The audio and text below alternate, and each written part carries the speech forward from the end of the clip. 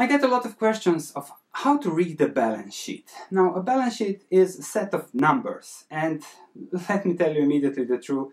I'm a PhD, I know all the formulas, I know all the numbers.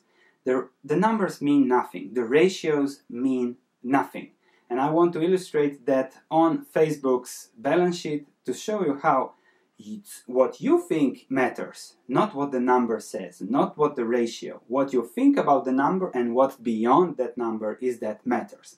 Let's dig into Facebook's balance sheet. A good way to look at balance sheets, financials, and get immediately what you want is to go to Morningstar. You go to morningstar.com, key ratios, financials, you have everything there for free for the last 5 years at least.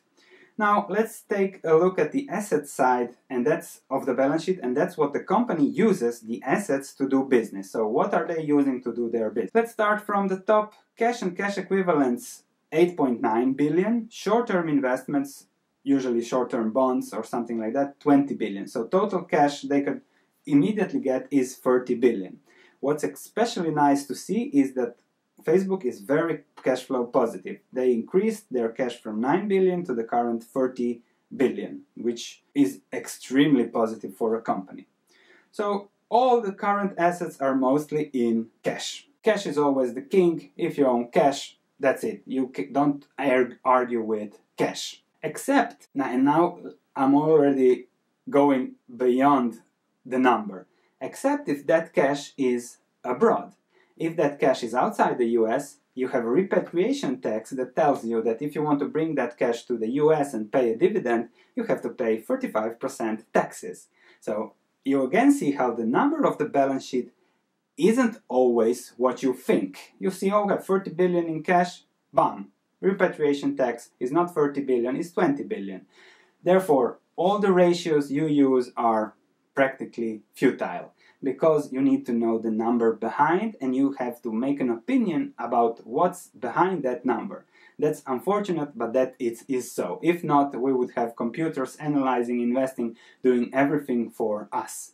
And thankfully, that's not the case. Going down on the property, plant and equipment, you can see how gross property, plant and equipment is 11 billion. I want to see what's behind that gross property, plant and equipment. Here I have a segmentation, land, buildings, and the highest value is network equipment. So if you look at the company and you say, okay, 11 billion depreciation, 8.5 billion, but 5 billion of that is network equipment. Can they sell that? Is that value, or it will just get depreciated? So again, you have to see what's beyond that number. Network equipment is much less valuable than real estate, because real estate will go up in value. Network equipment will be depreciated in a few years because there will be something new that comes.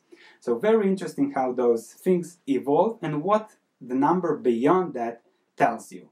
Always look beyond, make an opinion, and then make your own ratios. You can have an advantage, especially when you learn how to deal with that. Secondly, here there is again something. Look at the goodwill. Goodwill was 587 million in 2012, 839 million in 2013.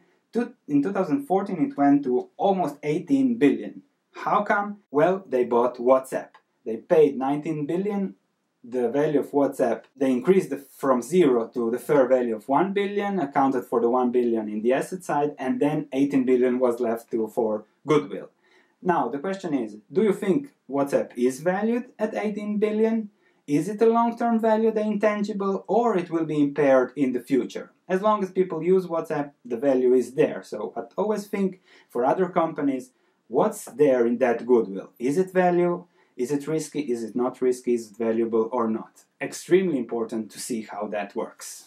Going to the liability side, you can see that shareholders' equity is extremely high because Facebook has practically no debt. So this is very easy to look at. No debt, no long-term debt, or minimal, which means that the assets is what you have to look at Facebook. If there is a lot of liabilities, then the shareholders' equity can be also zero. If there is a lot of goodwill, then the shareholder equity can be very quickly negative, which increases the risks. If we look at the financials, also in Morningstar, you can see how the revenue developed, which is extremely positive growth revenue, net income, extreme growth, amazing company. Shares increased thanks to the purchases of Oculus, WhatsApp, now to free. billion. Okay, that's something not nice, but with the growth that they showed, very, very interesting. You can give them credit for that. Book value also increased, everything is positive, operating cash flow is huge, capex is not that great. All of this shows how an amazing business Facebook is. I'll make a special video about Facebook because I think still it could be one of the best long-term investments. People love to share those photos and they hang on that site forever. Very interesting. Even if I don't like it. I have set up Facebook, but I will probably close it down. So to conclude, unfortunately, there are no miracle formulas. It's all about what you think, what is beyond that number. Everybody gets the number. Every computer screen and every software gets the number.